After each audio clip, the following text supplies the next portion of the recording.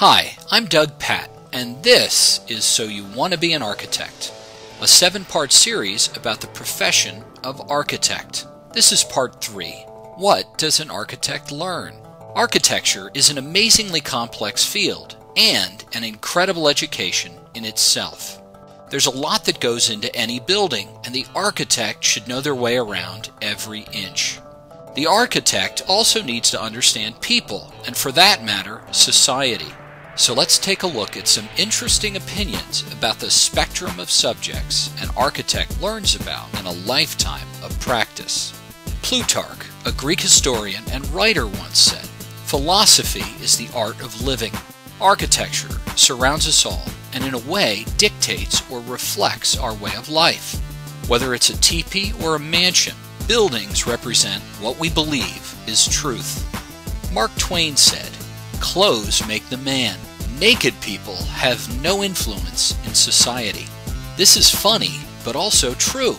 Just as we need clothing, we need buildings that clothe us.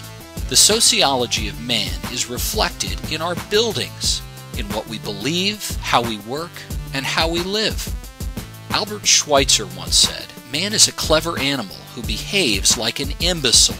Now, we all know we've got good sides and bad, but the reality is the psychology of man is manifest in architecture, from prisons to massive stadiums. We make what accommodates who we are. Stephen Nachmanovitch, a musician and educator, once said, "Creative work is play. It is free speculation using materials of one's chosen form." Now, material science is a critical part of the architect's repertoire. We're free to choose our palette, but it must be chosen wisely, from the challenges that natural forces impose to the possibilities of all things unique. Henry G. Stott once said, "Engineering is controlling the forces and materials of nature for the benefit of the human race."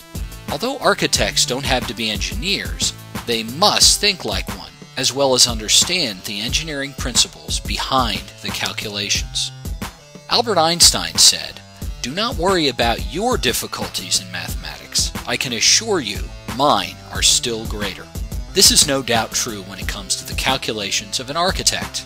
That being said, all buildings are described in numbers in order to be constructed, making mathematics a cornerstone of architecture.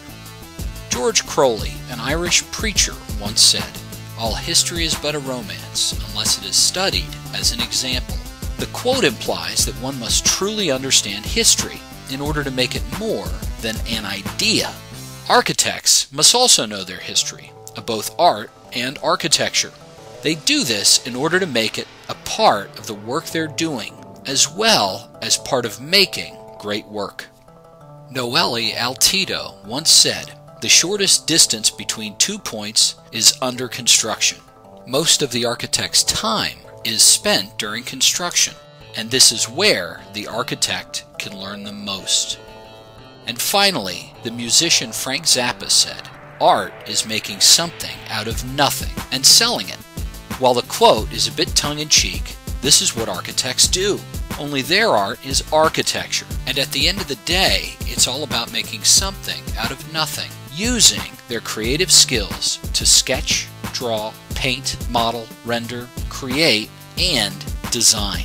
So, if you're wondering what you might learn as an architect, it's probably about philosophy, sociology, psychology, material science, engineering, mathematics, history, construction, and in the end, making something out of nothing. So, thanks for checking out So You Want to Be an Architect, Part 3. I'm Doug Patt. See you next time.